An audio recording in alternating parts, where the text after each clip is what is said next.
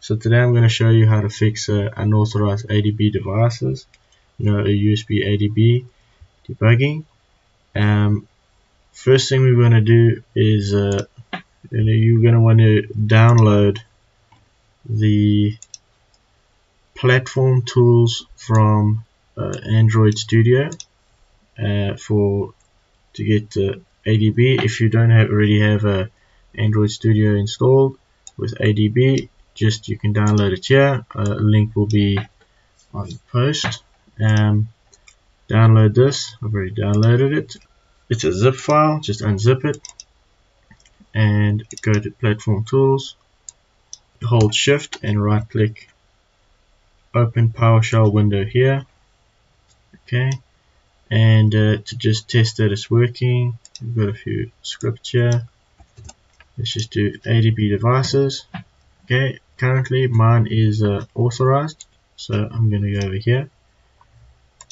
My device is authorized. I'm going to show you. Let's go over here. I'm going to disable ADB debugging, revoke all privileges, authorization, sorry, and I will show you.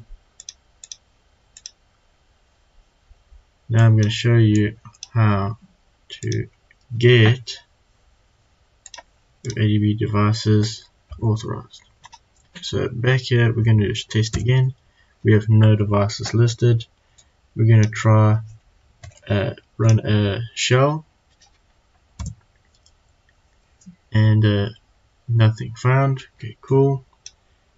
So what we need to do is, on our phone, we obviously in developer options scroll down to USB debugging, click enable, say OK. Now you may not get this message. What you need to do, so I'm going to say cancel. What you need to do is run ADB kill server in your PowerShell,